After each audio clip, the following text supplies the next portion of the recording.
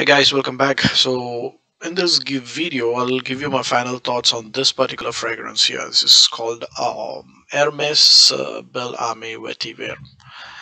So I've been wearing this for some time now, for 1 or 2 weeks, I think, and yeah, I've understood how it works on me. So I just wanted to give you like an idea about what it smells like.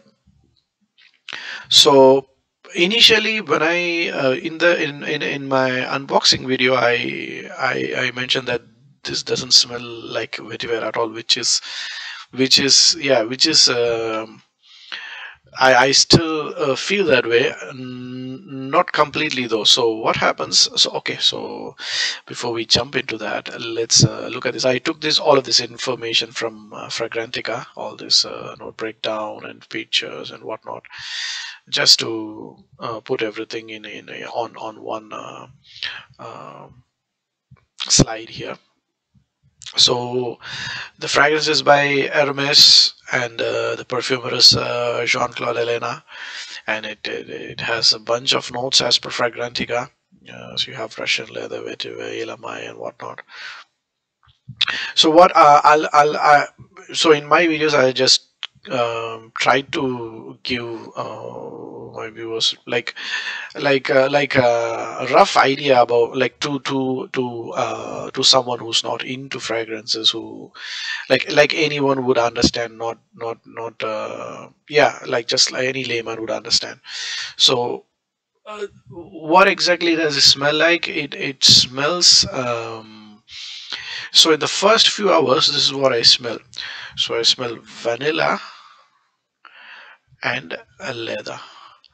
So this goes on for about, I don't know, 2-3 hours, I would say. Uh, and that is all I smell. Vetiver, I'm not getting it until like the far dry down, which I'll come to. Maybe there is vetiver, but vetiver is way in the background, like for the first few hours. What I smell for the first few hours is a very, I don't know what is this obsession with the French perfumers and then vanilla. They pretty much every fragrance that I buy, they all have vanilla in it. And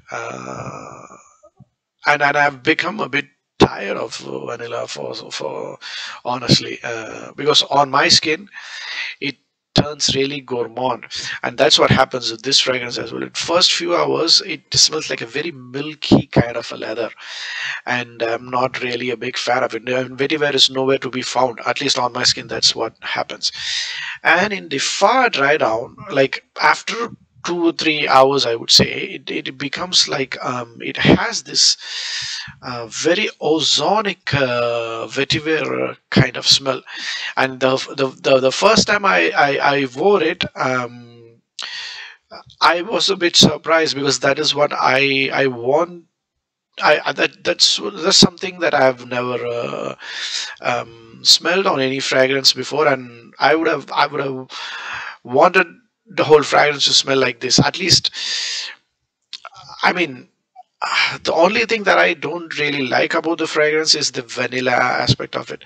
Now, if we are toned down the vanilla a little bit on this fragrance, and then amped up the ozonic vetiver, and I'm not really sure what is giving this fragrance that ozonic quality in the dry down. This vetiver is nothing like any vetiver that I've smelled, because I'm a big fan of vetivers, and I have tried a few vetiver fragrances, like Guerlain and Tom Ford and whatnot, Rocha and whatnot.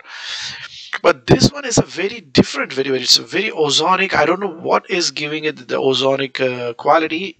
Because of the fragrance of the notes that I see here, I don't see anything. Maybe if is it Elamai? I don't know. But then there's this leather thing. It is always there in the background. So it is leather is always there in the background, even when there is this ozonic vetiver kind of scent in the dry down, there is a little bit of leather in the background. But in the first few hours is what I feel the vanilla is a bit too much, at least that's, on my skin. So I would have I would otherwise like I agree the fragrance needs to develop and all that. Otherwise you get bored, right? But I'm getting bored of vanilla. That is just a personal thing. But apart from that, it's a very nice fragrance,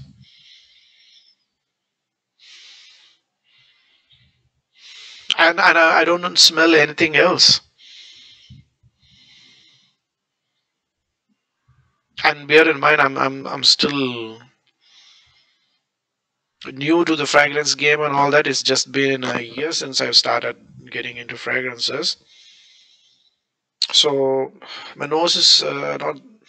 It's a bit of an immature nose, I would say. Not that. And whatever I get,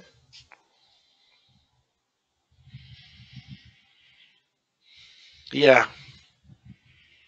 Oh man, it's very vanillic in the opening. That's something. Yeah, I'm not a big fan of. But in the dry down is my favorite part. That especially in 3 or 4 hours into the fragrance dry down, that vetiver is something beautiful, and it's a very unique vetiver as well. There's I don't I've not tried any other fragrance that has this kind of ozonic and quality at the same time. There's this leather in the background. It gives some kind of really what do you call that, mature badass kind of feel to the fragrance. If you like leather fragrances, and if you like leather and vetiver, I think you should try this fragrance. You would love it. Yes, so that's about it. Thanks a lot guys for watching. Bye bye.